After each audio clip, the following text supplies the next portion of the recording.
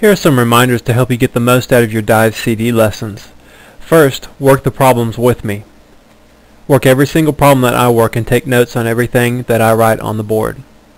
One thing I encourage you to do is on the first practice problem, work that one with me, but then for the second and subsequent ones, pause the CD, try to work the problem on your own, then fast forward to the answer. If you got it right, great, you can move on to the next one. If you got it wrong, rewind the CD, look at how to solve the problem, and figure out how to do it correctly. Next, anytime you need to, pause and rewind the CD until you understand that particular concept. The ability to pause and rewind so easily is what makes Dive CD lessons so much better than a live classroom lecture, so make sure and take advantage of that technology. Next, remember the purpose of math is to teach you to think and to solve problems, to effectively and efficiently think and solve problems. In the lower math levels, there's lots of mental math. In the upper levels especially, this is the most important purpose of math, is to teach you to think and to solve problems. Next, do all of the problems in the problem sets. It depends on the course that you're doing, but typically you'll do 3 to 5 problem sets a week, so that means 3 to 5 CD lessons plus a test. Next, work the homework problems and your test problems too. Work those vertically. Split your paper in two and work them vertically. And of course, make sure you show your work on your problems too.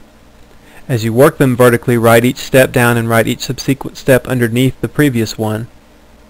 And this will help you sometimes to recognize patterns a little bit easier and help you solve the problem better. Also, use a calculator sparingly. Only for geometry problems and some word problems. Don't use it for Math 7-6 or below that for any of that. Algebra half and up, use it sparingly. And lastly, have a good attitude. Every day you do school, you have a choice to make. It is your personal choice to have a good attitude, work hard, do your best, or to be lazy, complain, whine, and have a bad attitude. So choose right now to have a good attitude. Dive in, take advantage of this CD lesson, and do your best to learn the math that you're going to learn today. In Lesson 5, we'll be working with sets, absolute value, and then addition of signed numbers. Let's just start with Section A on sets. A set of numbers, that just designates a collection of numbers, basically, a specific collection of numbers. And for example, in Lesson 4, we talked about the counting numbers, and we could call that set A. And we could use brackets. A lot of times little brackets are used to enclose that set of numbers, and we know that counting numbers, those start with 1, then you go on 2, 3, 4, and so on. So that would be a set of counting numbers. So we could say that set A equals the counting numbers, or we could have just said the counting numbers equals and then written the set. Another set of numbers that's real specific is the whole numbers, and we'll just call that set B. And those are different from counting numbers because they start with 0, and then everything else is the same. They're basically the counting numbers with 0 added. You could just think of them like that. Another important set for you to know about are the integers, and we'll call that set C. And we put our brackets or braces there. And the difference between these and whole numbers is that these include like all the counterparts or opposites of the positive number. So let's just put dots on the end to say that we start out, going negative to infinity, and then I'll just start by having -3, -2, -1. It includes 0, just like the whole numbers do, and then we start our positive numbers, and then we put dots to represent that those continue on forever. So that would be the set of numbers called integers.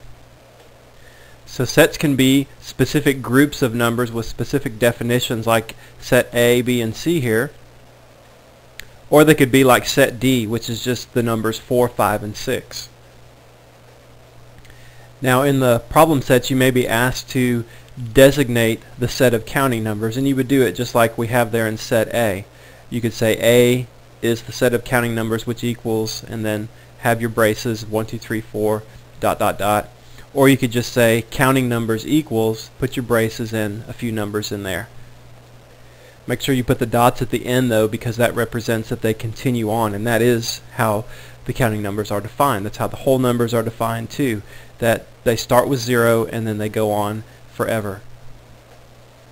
Now part B is on absolute value, and let's just take a couple of numbers. Let's take -5 and +5.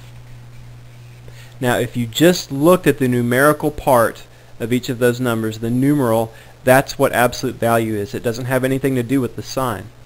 And whenever we want to find the absolute value of a number or an operation or anything like that, we put basically parallel lines around that. Say we want to know the absolute value of -8. And we represent that by those lines. So what we would say there is the absolute value of -8. That's how we would say that statement. And it would just be an 8, just the numeral part.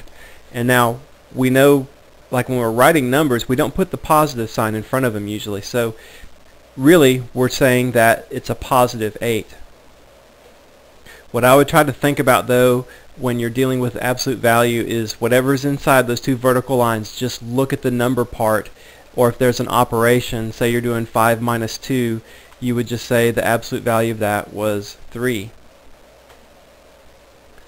Well, part C is on signed numbers and addition of signed numbers in particular. What they mean by signed numbers are like the integers, where they have a negative sign or a positive sign in front of them.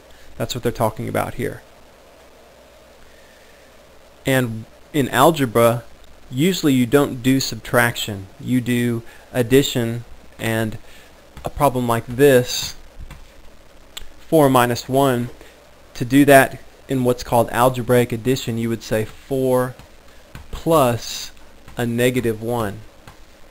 And I mean, you know that 4 minus 1 is 3, so hopefully you can figure out that 4 plus a -1 is also 3. A good way to understand it though is to use a number line. And so let's just make a number line. We'll start at 0 and put some tick marks on there, and let's designate 4 on that number line. So what we would do is we would start at 0 and go to the right 1, 2, 3, 4. Okay, now we want to add -1 to that, and so what we'd have to do, and I'll just draw an arrow going the other way because that would be in the negative direction. That's moving over -1. So that means we end up at 3, just like we thought. 4 minus 1 is 3, so is 4 plus a -1. So in algebra we do what's called adding algebraically. Instead of doing subtraction, we add a negative number. Really all you have to do, you just kind of have to change your way of thinking about subtraction. 4 minus 1 is the same thing as 4 plus a -1. You just kind of have to change how you think about doing addition and subtraction.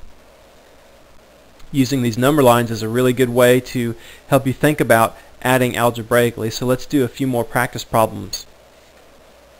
Look at practice problem A. Let's add those two numbers together. +3 plus a +3. So first let's make a number line.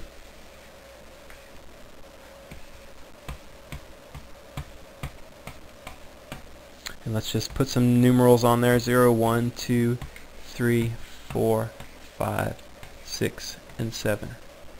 Okay. Now, I mean, I'm sure you know that that answer is 6, but you're trying to understand how to add signed numbers. So just go ahead and draw it out. You start with +3, so you always start at 0, and then you'll kind of make a little arrow to the right 3 to represent that you've added 3, and then plus another 3, so you go to the right again, 1, 2, 3, and you would end up at 6. And so that's your answer. And since they're wanting you to work with signed numbers here, just go ahead and write your answer, +6. Look at another one here, +3 plus a -2 plus a +5. So we've got 3 numbers to add here. Let's just go ahead and make a number line. And since I see some negative numbers in there, I'll go ahead and put a few on the number line, -2, -1, 0, 1, 2, 3, 4, 5. Now hopefully you're realizing that it doesn't matter what numbers you put on the number line, and you just have to have the right ones so that you basically don't run out of digits when you're trying to do your problems. So here we have +3 first, so let's go ahead and add a +3. We always start at 0, 1, 2, 3, and then we're going to add a -2, so let's go up so we can make our arrow to the left, -1, -2, and then we're going to add 5 to that. So let's go up, 1, 2, 3, 4, and I didn't make enough tick marks on this one, so let's add one more because we need to go 5 spaces, and so we would stop at 6. So a +6 would be our answer here.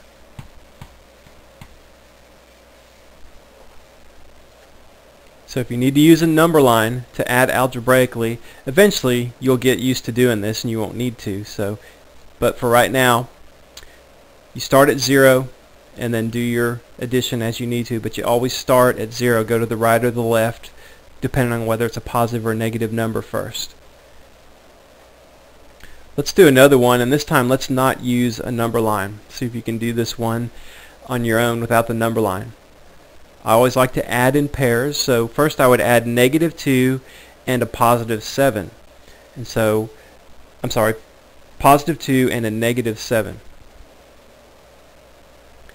You can visualize the number line in your head if you need to, and you'd think to the right 2 and then back to the left 7, so you'd end up at -5 if you added those two together. And then plus a +3 and a +1. Now I didn't put +1 in parentheses there, but if you want to, just to keep it consistent, you can put parentheses around it and a plus sign in front of it. And so +3 plus a +1, that would be +4. And so now I have -5 plus a +4. And again, I can put parentheses just to be consistent here. And so now think about that part. You'd go to the left 5 and then back to the right 4, so you would end up at -1. And so that would be your answer there, -1. Now let's add a little bit more to this. Let's do some absolute value problems. And remember, on these you do the operation inside first, and then you take the absolute value of that result.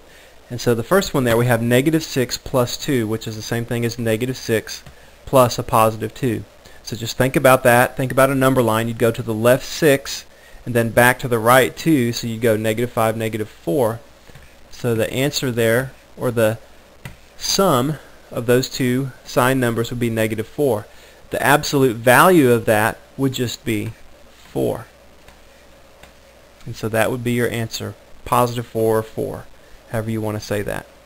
Now the next problem, you have a negative on the outside of the absolute value sign. So you don't worry about that. You always will have that negative number there, or negative sign there.